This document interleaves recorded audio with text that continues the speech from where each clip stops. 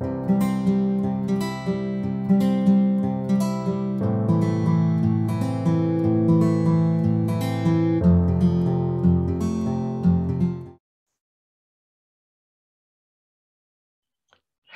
and welcome back on my YouTube channel, Parth Doshi, Learning by Doing. So in this video, we are going to see the difference between UiPath apps and UiPath forms. Till now, I have made many videos on UiPath apps and form.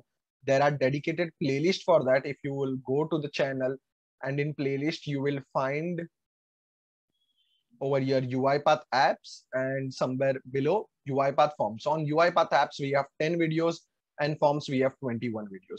But many people are still getting confused between when to use app, when to use form, or how does the licensing work for both of them, and how are that features useful and what are the use cases. So in this video, I'm going to give you a walkthrough of a high level idea of what UiPath apps is, what UiPath forms is, and then I'm going to explain how does it work, what use cases are possible using these two particular features that we have in UiPath. One is a product and one is a feature that we have, and then about the licensing. So let's get started. Now, the major difference between UiPath apps and UiPath forms is UiPath apps is a cloud-based feature of UiPath. So to use UiPath apps, you have to redirect to your cloud account, that is cloud.uipath.com, and you have to go over here at apps. And then it is getting loaded. So you see, there are these different types of videos that I've created. In apps, now we have one more additional feature that is called as expressions and functions. So if you haven't explored that, then there is a video about that as well. So now, just to give a first idea about UiPath apps, it is a cloud-based feature, and you have to go to your cloud.uipath.com, redirect yourself to apps, and then create a new app. Whereas to use UiPath forms, you have to create a studio process. So I've created a normal process over here. You have to go to manage packages, all packages, and here you have to search UiPath.form. So if you see over here, here is the activities package available, and you have to install it. Now, once you install it, so here we can see clearly the difference that UiPath apps is a cloud-based feature where you have to go to your UiPath cloud and build your app, whereas UiPath forms is something that you will directly see over here. So let me install UiPath forms, this particular package, so that we can also see what kind of activities we have in this. So there is only one single activity with the UiPath forms, that is create form. Like we can see over here, there is this build app, and after building the app,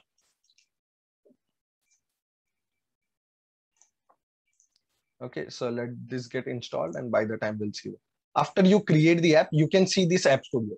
So the first UI or the first interface that you will come across is going to be the app screen that we had seen. This was this screen. So there is only one activity you can see, or one button you can say that you have to click, and then you can create your apps and do the further processing. Whereas over here, okay, why is it taking time? Let it get installed. Yeah. So now we created our app, and you can again go and edit it, right? So this is how our UiPath App Studio looks like.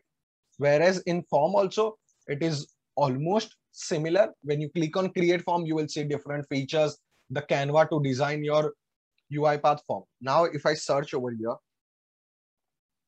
create form, you see within this comes under UiPath form.activities, which we have installed. Now, when I drag this, okay, this is multiple. Yeah. When I drag this, you see there is only one button, open form designer. When I click on this, I can see multiple elements, basic, advanced HTML, content, phone number, and all that. Whereas over here, we can see layout, data. So there are these different things that are available, right? So this is out. Now this is my canvas where I can design my UiPath form. If I drag a text field, right? Or let me just save it simply. If I want to let the user choose a file or folder, I can give that option. Okay, selection type, file we are going to make it, and yeah, let's click on save. So this is how you can design your UiPath form. Okay. Now coming back over here. Yeah. Now coming to this. Now what are the different features that we have? Now in apps, there is an additional feature where you can add many different types of colors, right? In forms, if you see, there is nothing like an option where you can add background colors, right? But this you cannot see as a disadvantage or a con of that particular feature, but they serve different purposes. Now, when we talk about an Android app, we need highest configurations with that I should be able to choose a light theme or a dark theme and that kind of things, right? So in that way, the app concept is there. Where is a Google form? When you see a Google form, it is pretty much simple. You can add few images, right? So you can compare it in this way. That Google form, right? I am only talking about the features, not how you can share Google form the similar way you can share UiPath form. That is not possible. We'll come to that point in the further part. But here, something like forms are always simple. You can do some validations, you can do all that kind of things, but you cannot design it too much to make it more configurable with a light theme and a dark theme. You cannot do all that. Whereas over here in UiPath apps, there are background colors that you can add to your field. So if I go over here and I go to style, so you see there are background colors which I can add. So now this background color is added, and on that I can design my UiPath app that I want. So first of all, this is the major difference, the cloud and the non-cloud feature, right? So this is used using the activity package that we have. Now, when we talk about use case, so use case could be something like this, that a leave application portal could be your app, right? Whereas when we talk about in form case, right? In form case, it could be something like that, that you make some selections or you submit some data, right? Leave application portal is like a complete application. It will manage employee data through database and many other things. It will do that about the leaves. It will show a dashboard. It will show the leave balances and all that. In UiPath Forms, that becomes too much complex. So in that kind of cases, or in that kind of use cases, we'll use UiPath apps. But when we again come back to UiPath Forms, right?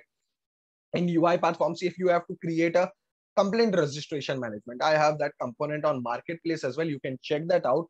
But yeah, so complaint registration management becomes a kind of a form where when on a call center, if the employee is on a call and the customer gives his or her customer ID or a complaint ID, that is put into the form. On click of the button, right? On click of a button, it is executed through database and the values are retrieved and displayed in other form. Now, if you see, the multi-page concept is not that much possible in UiPath form. You can do it till some extent, but not that much. You have to every time open a new form. So if in case there is something like where you have to work with 10-15 pages, you cannot use UiPath forms. That use case becomes a restricted, or your process will be way much complex. Whereas UiPath apps, you can design 10, 15, 20 pages, how much ever you want. So if I go over here, I can click on plus, I can create a page. So this is new page. I can create one more page and you can link all of them, right? So there is no restriction on the number of page you create or the linking you do between the pages.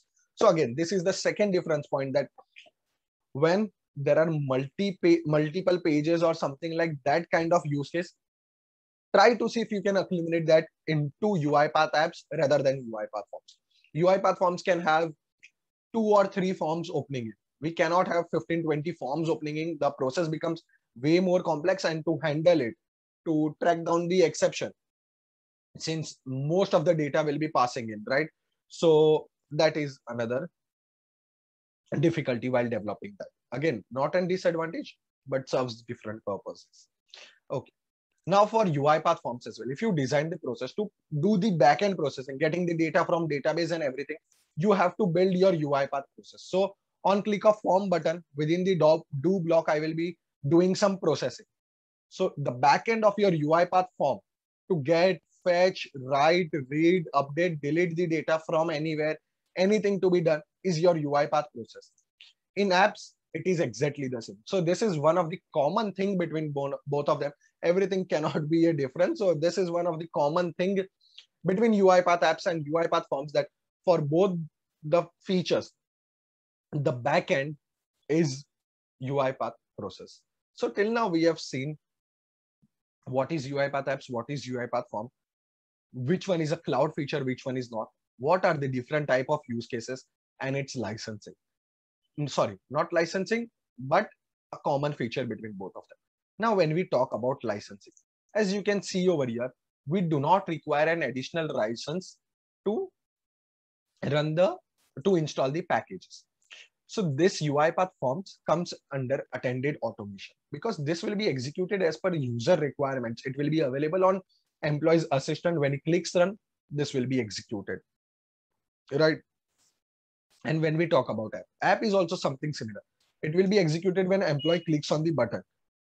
But in that case, your UiPath process will be running in the backend. So your robot will be busy. So now UiPath forms do not require an additional license. Whatever studio license you take, right? Whatever package license that you are taking, it will come under that. But for apps, it comes under some bundled licenses. So let me just search over here if I can get the documentation. UiPath apps license. I think I should get.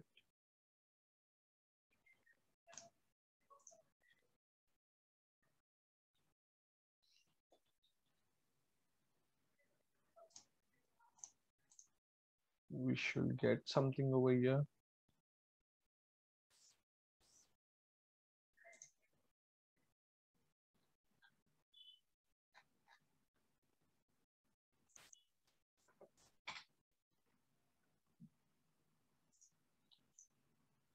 Okay, just give me a second. Yeah, this is the one.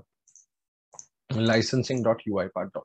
Okay, so now if I scroll down over here, now you see if this is the package that you are taking in, right?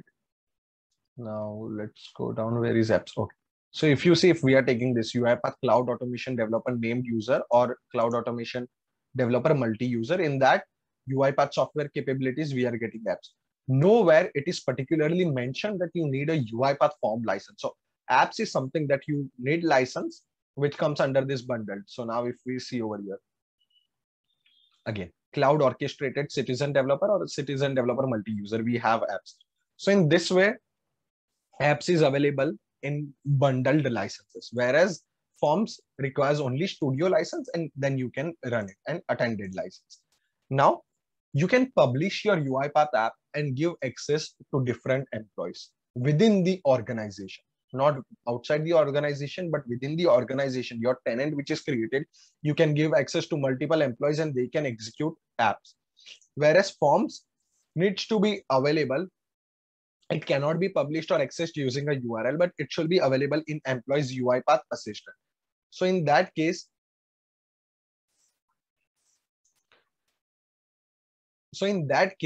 it should be published within the orchestrator to which the employee should have access, and it should be available within his assistant. So he or she can run the UiPath form and execute the processes. Whereas UiPath apps can be given a cloud access and can be accessed using an URL. So all these points. Now a final quick recap. So final quick recap of what we saw. UiPath apps is a cloud-based feature, whereas UiPath forms is not cloud-based feature. It should be executed through assistant. UiPath apps have different features like adding background color and many different things and doing the configuration, whereas UiPath forms has more on the side of validations. If you see, the validation within UiPath forms is way more stronger than validation in UiPath apps, because for UiPath apps, for validation as well, and now this expression and function features which has came, it will make the task easier, but you will still need a UiPath process. Whereas UiPath forms provides you more of validation features, required fields, and all that kind of functionality. So UiPath forms has more strong capabilities in that case. Both of them have their background or backend as UiPath process.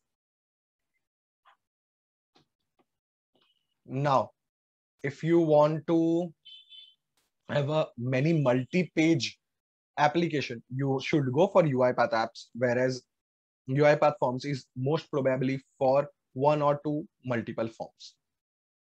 UiPath Forms does not require a different license, whereas UiPath Apps, it definitely requires a different license, which comes under this bundled packages. I'll put this link in the chat as well.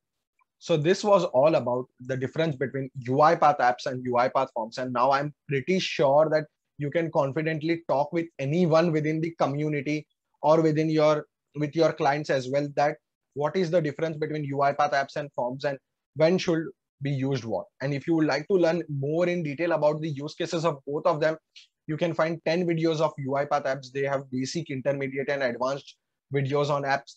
And Forms, it definitely has almost all the concepts, and there are 21 videos of that. Thank you for watching the complete video. I hope this video was very much helpful to you, and you can now talk with your clients or business user or within your team as well. Thank you so much for watching the complete video. Please do hit the subscribe button and share the video with your colleagues. Thank you.